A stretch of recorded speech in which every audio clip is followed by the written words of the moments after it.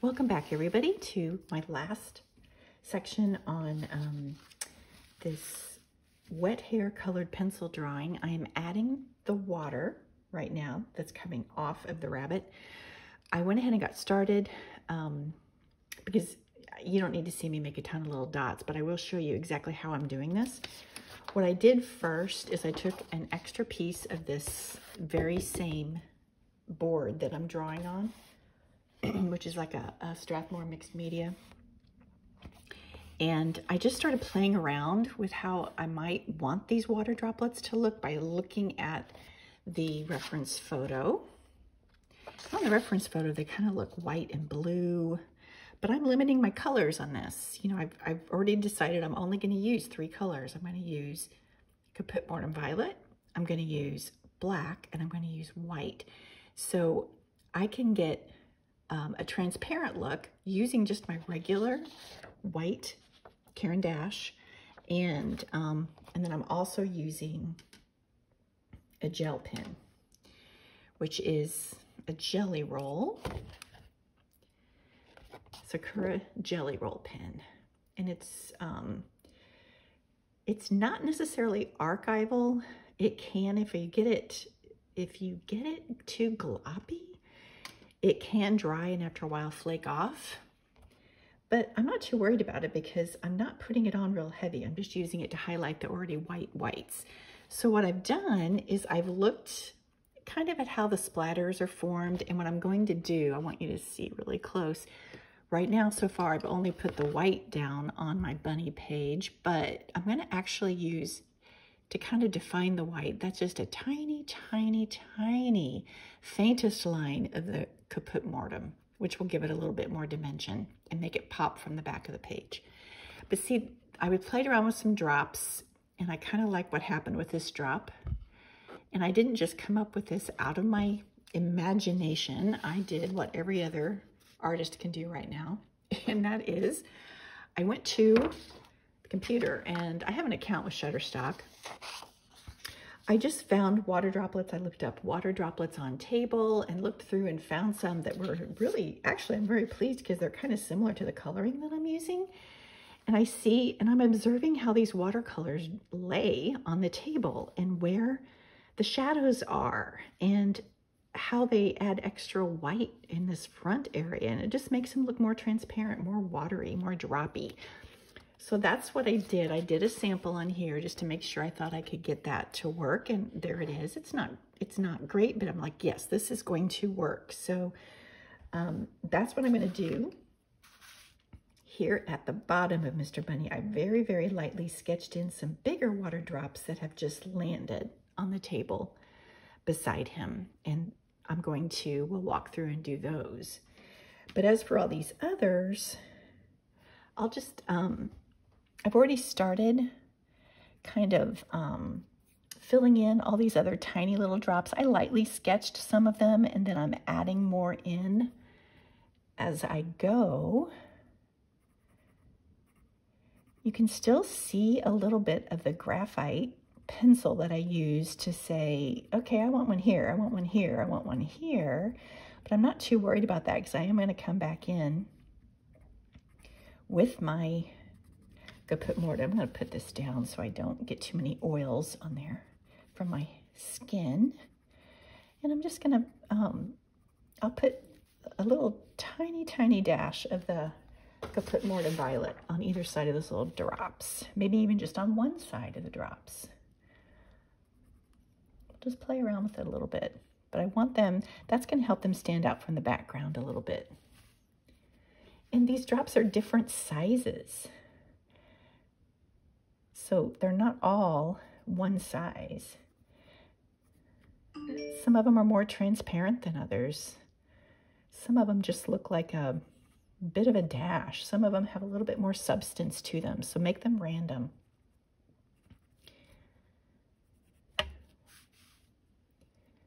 Out here, there's just, you know, some tiny bits. We can just hint at those drops behind him in the distance. Have a couple that even go way out here. That's okay.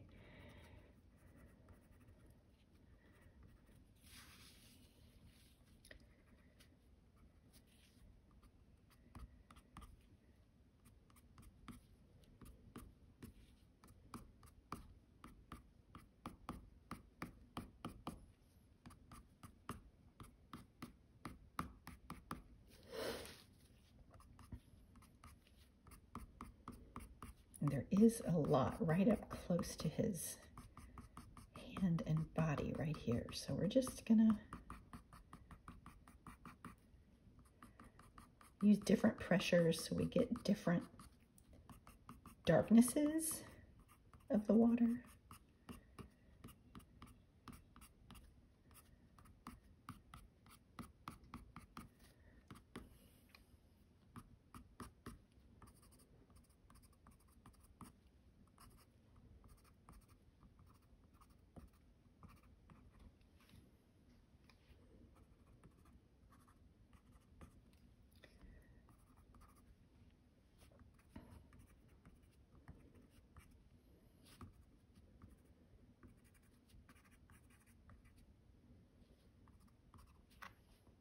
Not as many on this other side. I'm guessing it's just because of the way he was shaking when the picture was taken, which I am totally in awe of photographers and how they can just capture such awesome moments. They have to be patient, but man, they can get some really, really good stuff. And we get to be the wonderful recipients of their patience. How fun. Just little random water drops. Just using my white Caran d'Ache. Then I'm going to do one. I liked this one, this little whip of a water drop here in the reference photo. So I'm going to try to recreate that. I have to go over my color.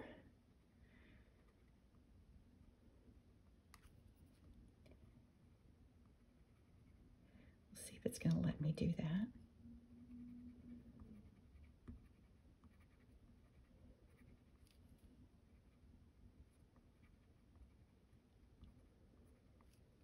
Goes from very thin to thicker, fatter, and whiter.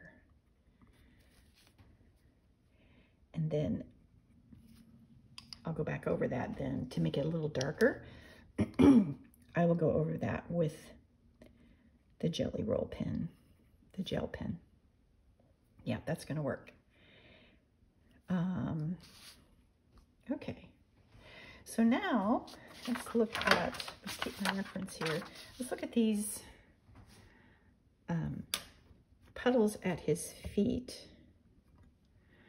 I'll try to zoom in a little bit so you can see what I'm doing.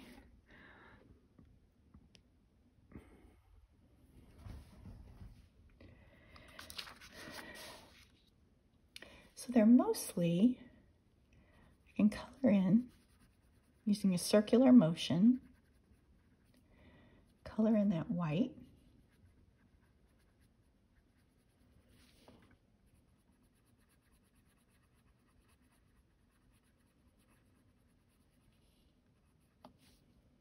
Not pressing real hard.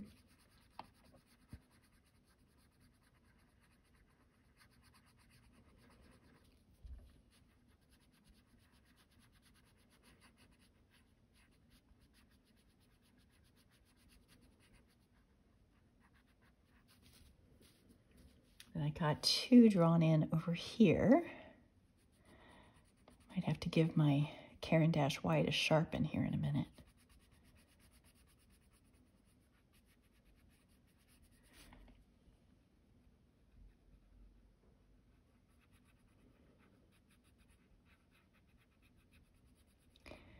Okay, and then what's going to make these look 3D is how I add some shadow in the Caput mortuum and how I add more white. So looking here at what they're doing here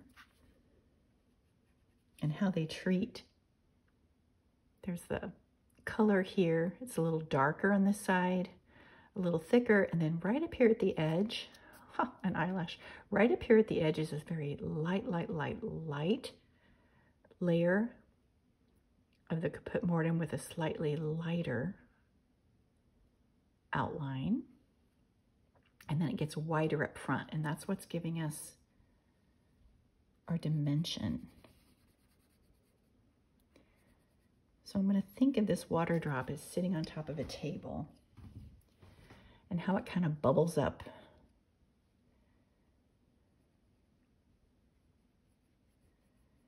And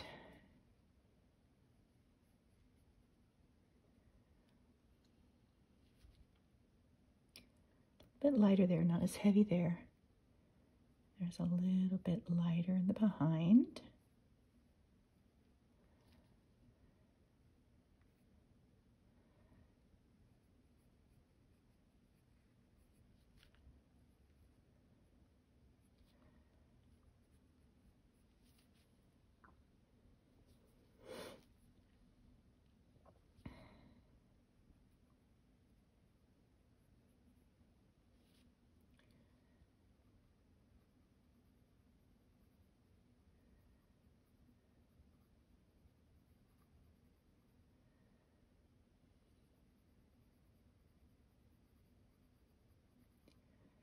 Just ever so lightly. I could probably even erase here a little bit to let some of that tan color from the paper come through.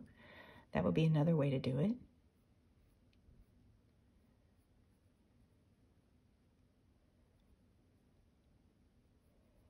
A very, very light part right there to give it some dimension.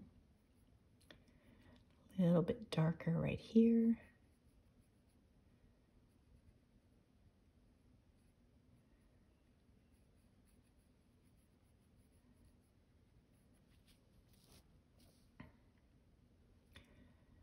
Light hand is the name of the game. I think I am going to grab the kneaded eraser and just lighten up the back of that a little bit. If I can get a point on my kneaded eraser, try to get a little point in there.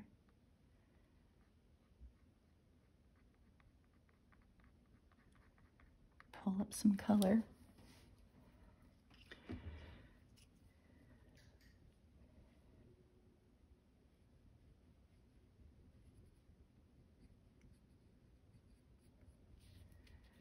Go. This little back bubble. A little bit fainter.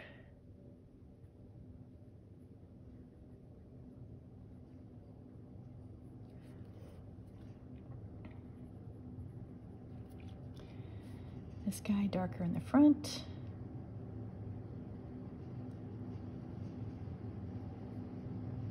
Lighter in the back.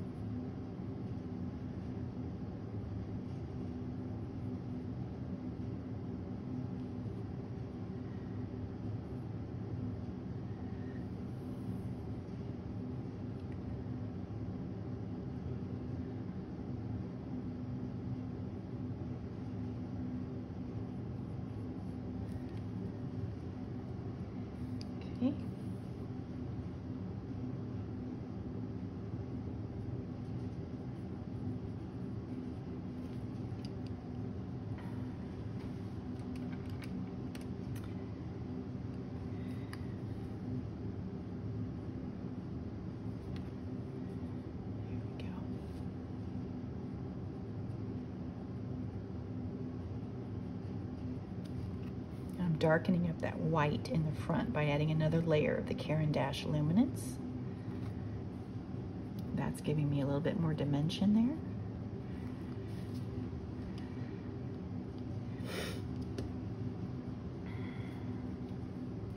It's a little too dark right there, that front, so I'm just going to dab it with the kneaded eraser. Pick up some of that color. Okay, so now I'm going to go over to this one. Add a little bit of dark in the front. my pencil that I'm using for these shadows, this Caput Mortuum Violet, is very sharp. I need that fine point.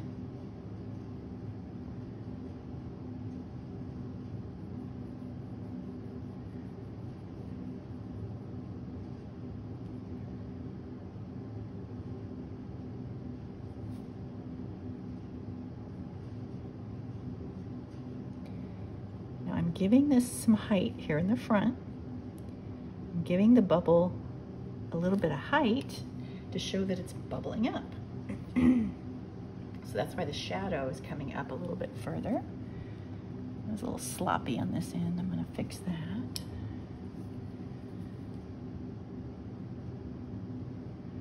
There we go.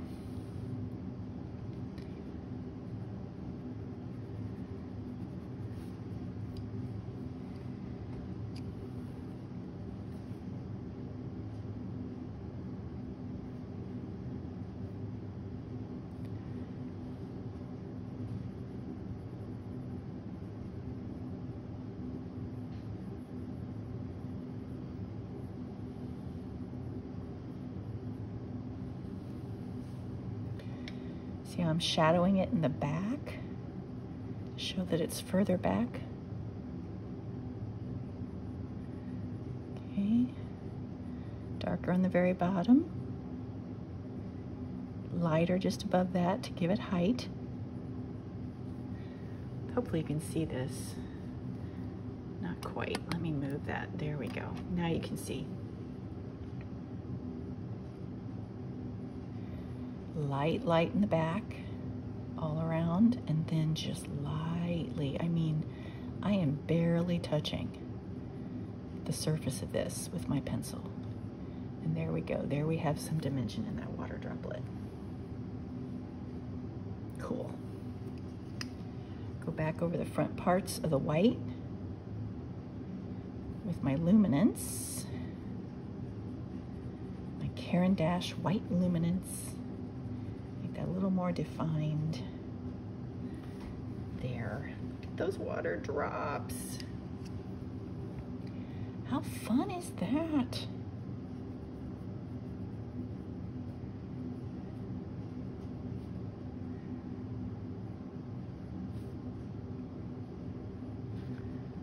Just look like they're popping off the page.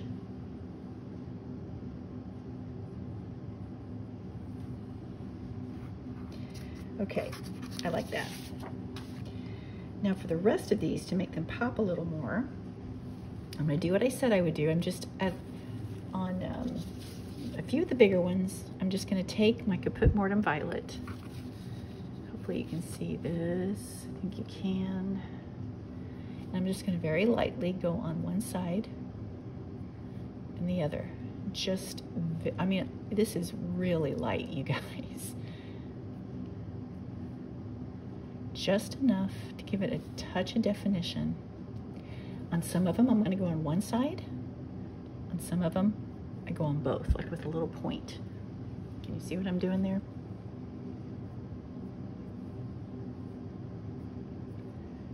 Making it random, because water looks random when it's flopping off a wet bunny. Just a hint of shadow. That's all we're doing.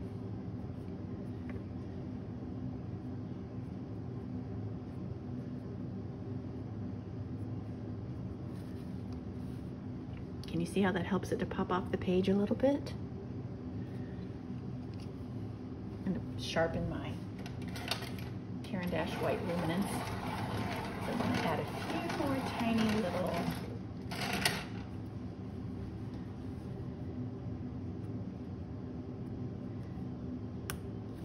I knew that would happen. It's still sharp enough. Okay. Add a little bit more shadow here and there. And I'm going to go over to this side.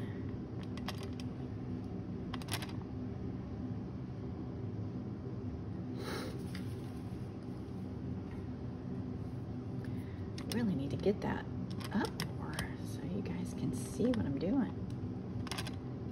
that's better. Okay. And then over here,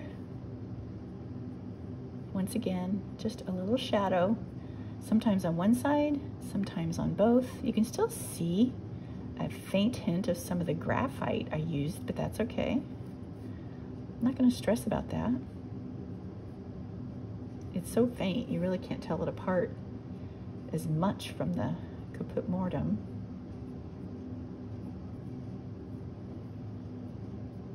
So the bigger ones, putting a little bit of a shadow.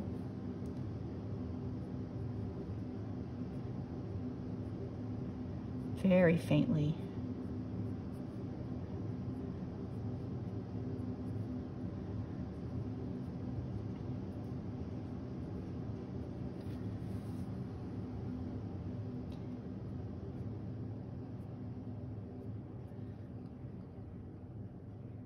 That kind of pops it out a little bit.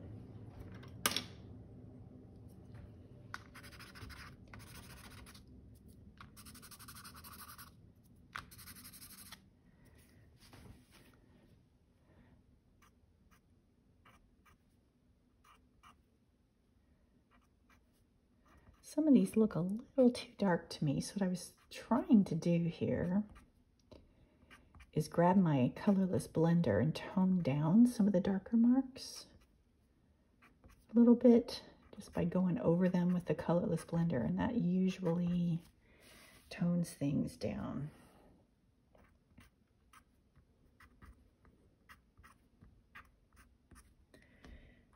Okay.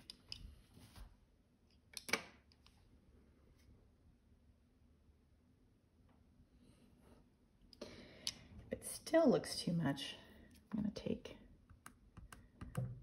my kneaded eraser and just pat it here and there to kind of tone it down a little bit.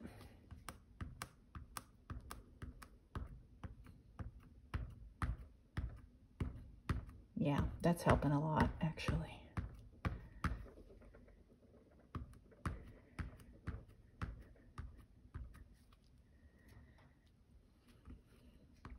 Yeah, I like that. Okay. Back in with my white randomly. Just kind of feeling it. I'm like, ah, needs to be a drop here. But we don't want to make it look too predictable.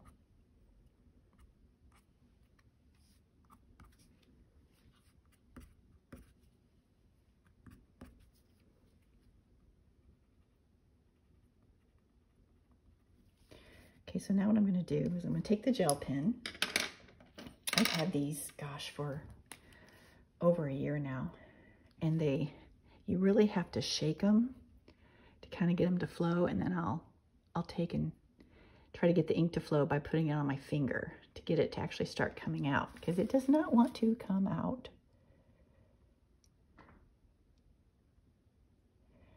And I'm just coming in a little bit darker on this little loop of water that I created off of his paw. See, it stopped flowing again, so I got to shake it and get it flowing again. There we go. Now it's really working. That looks really bright. We might tone that down with my finger. There we go. And then I can also come back in on some of these really big bright ones that have the shadows. And I can put a really, really bright one next to the shadow. Gotta be careful, this will be wet, so I don't want to go up against that really wet gel ink.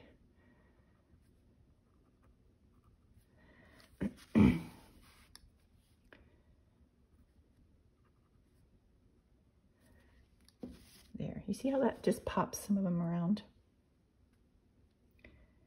And then I can actually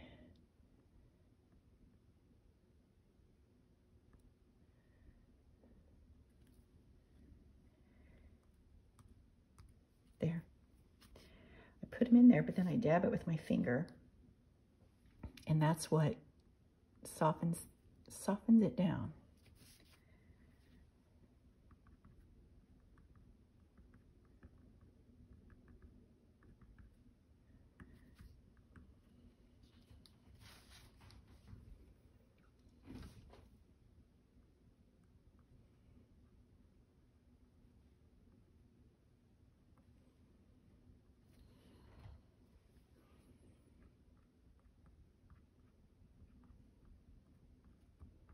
A little bit more brightness up here.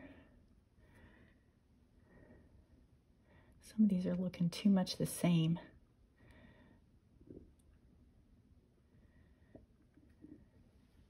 There we go.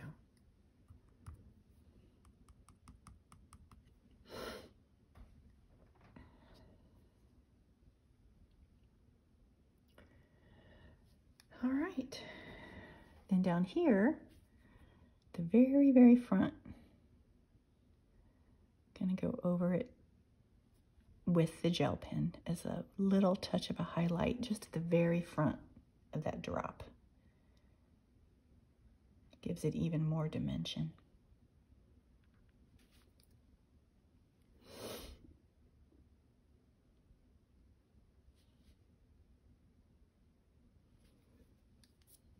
Isn't that cool how that works?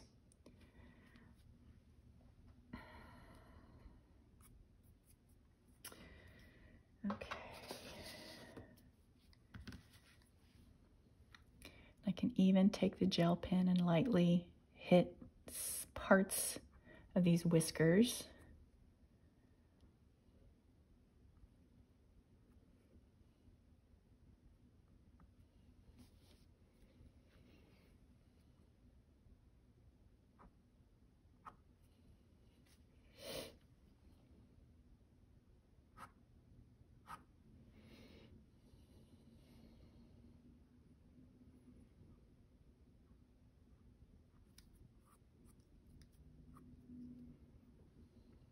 There's anything else.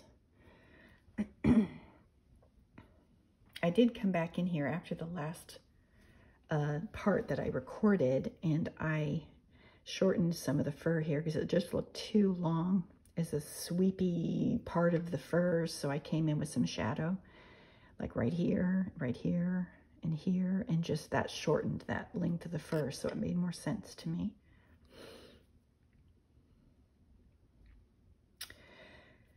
Now, the only other thing, there is quite a bit of water right here. And I'm trying to decide if I want to do just gel pen on there. I think that's probably what's going to show up the best. I'm going to try it. I can always wipe it off really quickly if I don't like it.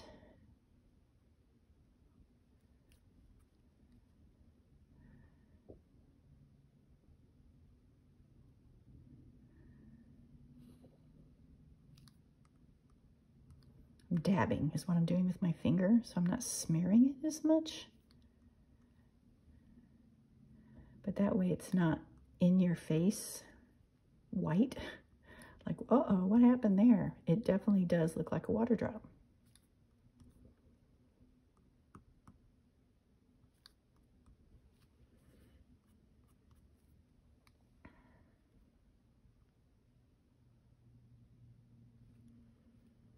Just trying to decide how much I want to put in here.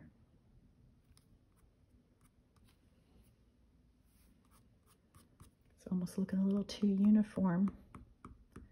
I'm gonna try some little dabbies. That looks better.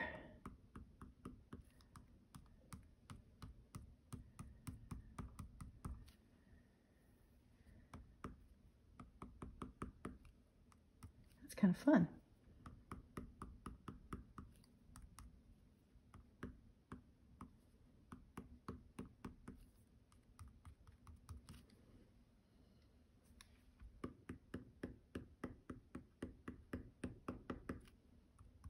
Few more little just white tiny drops.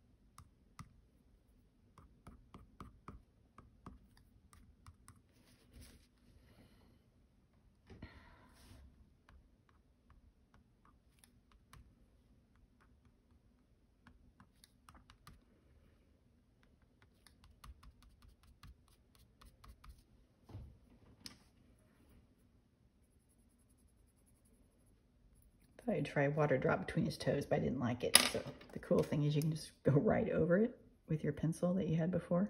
Covers it right up. Okay, I think we're really close to being done. I think the last thing I'm going to do is take my black and go over. First of all, I'm going to make sure very carefully.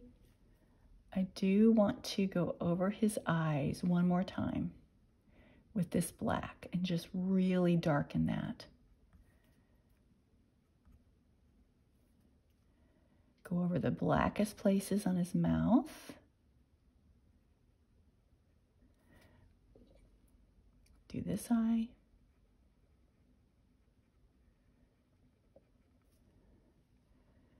See what a difference that makes?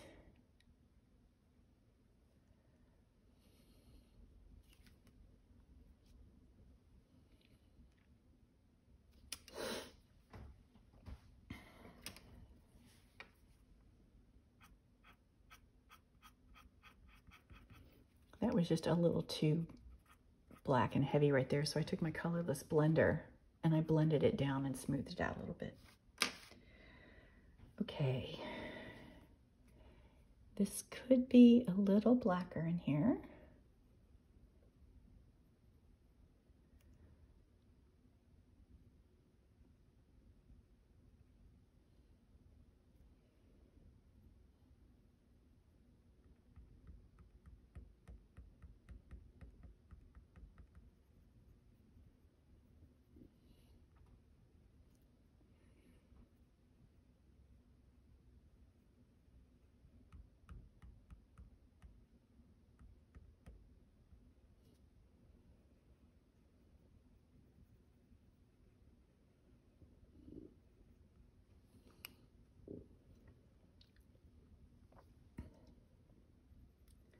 A little bit more black on his chin.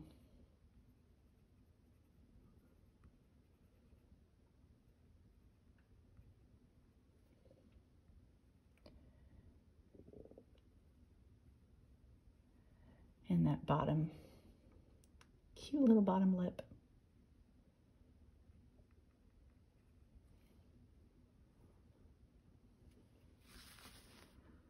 All right. I think we're about done. I might go back in and darken up some of those white marks. I don't know. We'll see. Might go back in with my kneaded eraser. I'm just trying to see if I like the way that water is flying off of him. Do I need to add a few more, you know, sideways, maybe?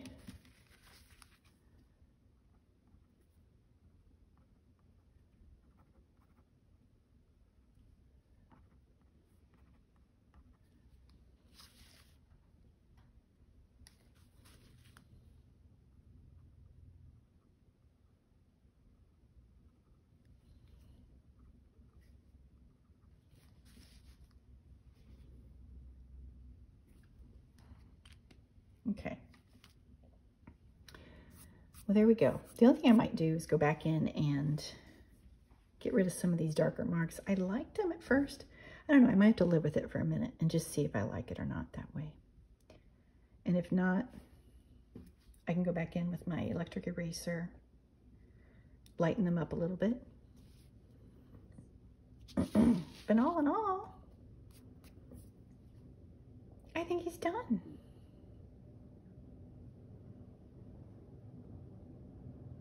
I hope you enjoyed this tutorial as much as I did. He's so fun. Thank you, Sue Cross, for your wonderful photo and inspiration. A little bit more white highlight on the top of that bunny ear. If you guys like this, let me know if you like more things like this. I really appreciate you watching. Hope you learned something. See you soon.